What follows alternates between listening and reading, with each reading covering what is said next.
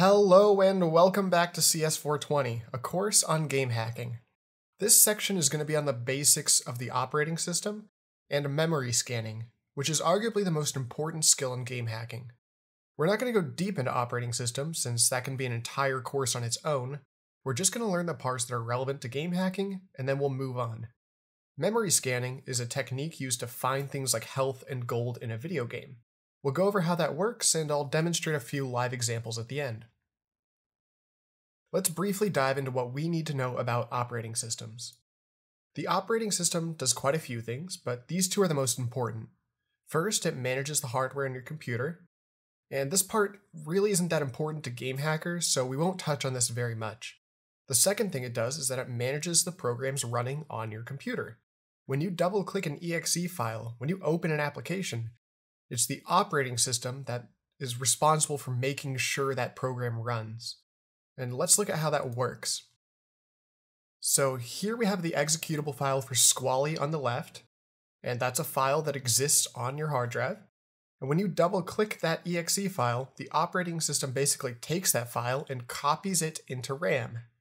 A couple other things happen behind the scenes, but again, it's one of those things where you don't need to know all the details. Now, if you want to know just for the sake of knowing, you can read up on loaders and executable file formats, and I'll put links to the relevant Wikipedia articles in the description. It's worth mentioning that when we hack the game, we hack the copy in RAM, not on disk. This means none of the changes we make are permanent. If we break something or crash the game, it doesn't matter, we can just run the game again. This is the main difference between software cracking and game hacking. When cracking software, you generally hack the version on disk rather than the version in RAM. This is because in software cracking, the goal is to make a paid program free by removing serial key checks and that sort of thing. In game hacking, you would still want to be able to play the game normally when you want to. For this reason, we only hack the version in RAM. So let's cover some of the tools that game hackers use. Cheat Engine is the most well-known tool. It's been around since about 2003. It's well tested and it gets the job done. The other tool listed here is Squalr. This is the tool that I've been working on. It's faster than Cheat Engine, but it's newer and has some issues. If you're watching this video in 2019, probably just stick with Cheat Engine. However, if you're watching this video in the future, check out Squalr. I'll put links to both in the description. One thing to note is that when you're installing Cheat Engine, they have optional promoted software that they bundle with the installer. You have to make sure to decline those during the installation process. So don't just spam the next button, just be careful about that. So next, let's talk a bit about how these tools work. Alright, so because the operating system has so much power over running programs, we can abuse the operating system to help us cheat in games. You can say, hey, operating system, you see that game running over there? Go ahead and change health to 100 for me. And as long as you tell it exactly where to look, it'll follow your orders. Every operating system has a bunch of things you can ask it to do. These functionalities are known as an API or a library. I used to find these terms confusing, but they really just mean code that somebody else wrote that I can use. The operating system is code. It's written in C and C++. We're able to use some of that code when we develop our hacking tools. On Windows, this is known as the Windows API, and on Mac and Linux, they have their own API. Some of these are really powerful. Some of these functions that they let us use are very powerful and allow us to cheat in games. One example is this write process memory function here on the screen. It's used to edit things running in RAM, which is exactly what we need to cheat in our games. You could just fire up a C++ or C# program and use this code to edit the program. This is how both Cheat Engine and Squalr work. I'm going to leave it at that for now. Later I'll have a lecture on how you would actually implement a memory editor using the Windows API, and I'll go into much more detail there. If you recall from before, I mentioned that hacking can be broken up into 3 steps. Find the thing, exploit the thing, and observe the results. For this hacking method, memory scanning is the act of finding the number you want to change. It's like hitting Control F in your browser to search for something. In our case, we want to use it to find health, mana, gold, skill points, the XYZ coordinates of the player, anything numeric. Once you find the number you want to change, you can edit it with memory editing, and then you just see if it worked, and you're done. Before I get into this, we need to update our understanding of what a computer program actually is. So, Last lecture I said we could think of a program as a bunch of zeros and ones, and I also mentioned that this was a very bad understanding. I promised that we would keep building on this, so let's build on it. So if this was the memory of a game loaded into RAM, then somewhere in this sea of zeros and ones would be the player's health. Now let's say we somehow figured out that this particular sequence of zeros and ones somehow represent the player's health. One might think that in order to increase the player's health, we could just delete the old bits and put in a bunch of ones. Now this is wrong. This is not how it works. Look how laggy this is. I released the 1 key a long time ago and it's still trying to catch up. The problem is that when you insert a new digit, it has to shift over potentially billions of other digits, and this is super slow. Let's explore how we actually accomplish our goal. To make things less confusing, computer scientists a long time ago agreed to group bits into 8. This grouping of 8 bits is known as a byte. This is a lot cleaner to look at and a lot cleaner to work with.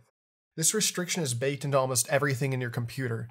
Files have to be a multiple of 8 bits. It's impossible to have a file that only takes up 7 bits. It would have to be rounded up to 8. If I have a text file that just has 1 letter in it, its size on the disk is 1 byte. So now let's say we found the player's health. Let's say it's this byte here.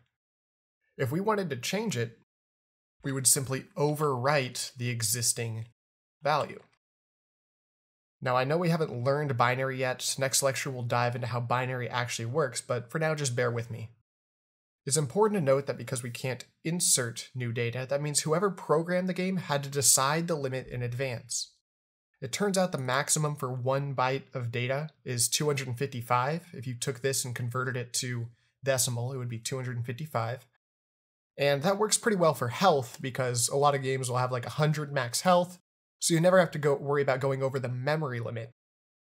However, if you have gold in a video game, this 1 byte is not enough, so you would actually have to use multiple bytes. A lot of games will use 4. When you have 4 bytes, the limit's about 2 billion. So programmers will take this, group it into 4, and say this is actually one number. Sometimes they'll use groupings of 1, 2, 4, or even 8. If I'm highlighting the right amount here, yeah. So this is our new updated mental model of what a computer program is. It's still not perfect, but this is far less insulting than our original model. We know that a computer program is made up of a bunch of bytes, which are groups of 8 bits, and to represent larger numbers, a programmer can group bytes together to give themselves more digits to work with. These can be groups of 1, 2, 4, and 8, which we'll learn the reasons for in a later lecture. And I glossed over this, but you may have been able to figure out that binary numbers can be converted to decimal numbers.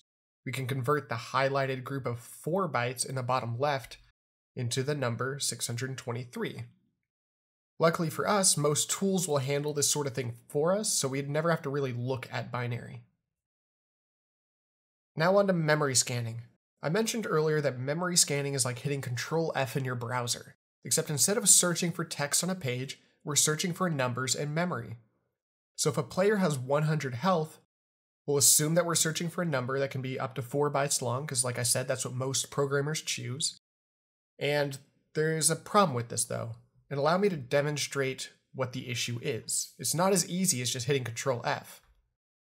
So let's say that it did work exactly like Control F does in your browser, and we want to search for 100 because that's how much health we have. Well, we quickly run into the problem of there's just too many matches. It turns out that most games take up anywhere from 1 gigabyte to 8 gigabytes of memory for larger games, and this can be about 4 billion numbers, which means we'll get a lot of matches. So we need to figure out how to narrow down our search. And there's a cool magic trick that makes that possible, but before we can learn about that, we need to know what an address is. First, let's go back to our mental model of what a computer program is. There are these groups of 8 bits, these bytes, that start at the top left and go from left to right until they reach the end.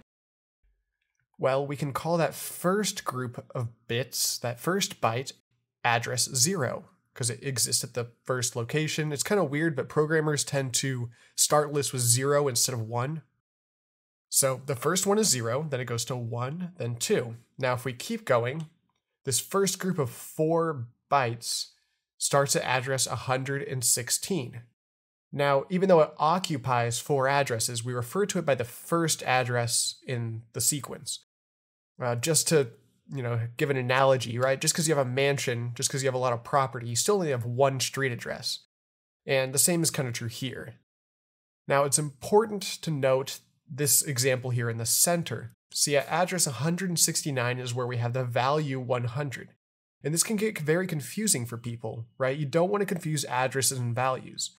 The value is whatever the bits inside represent, and the address is just the location, right? I want to reiterate this. So here, the value is just 100 if we look at this box, but it exists at position 169. Value 100, position 169. And the value can change, but the address can never change. This will always be 169, but 100 can change if the bits change. Right? If I kept flipping the first bit, this value would change to 101. So I'll go ahead and flip between these two. 100, bit changes, 101. Right? But the address will always be 169. So now that we know a little bit about addresses, we can actually learn how to solve that problem from earlier. That problem of we have too many matches. So the best way for me to do this is just to jump into some live examples and we'll solve this together. So here we have an early build of Squally open on the left, and we have Cheat Engine open on the right. The first thing we're going to want to do is tell Cheat Engine which game we're trying to hack. And we do that with this little glowing select a process button, the computer icon here. We pick Squally, and now Cheat Engine knows what we're trying to do. Now, our goal is to hack our health. You see here we have 11 health, and we want to change that to heal ourselves up. So what we do in Cheat Engine is we can search for 11. Now, there's a lot of overwhelming looking settings here, but we can ignore most of them. Just know that we're using 4 bytes. I mentioned earlier that that's how most programmers store integers.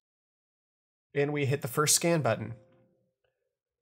Now, we got a lot of matches, right? We have about 16,000 matches, which is a considerable amount. So there's no way we're just going to be able to flip through these and eyeball which one of these is health. We can ignore this column for now. So just know there's address, which we covered earlier, and value. Address here is being represented as a hex number, but it's still the same exact concept.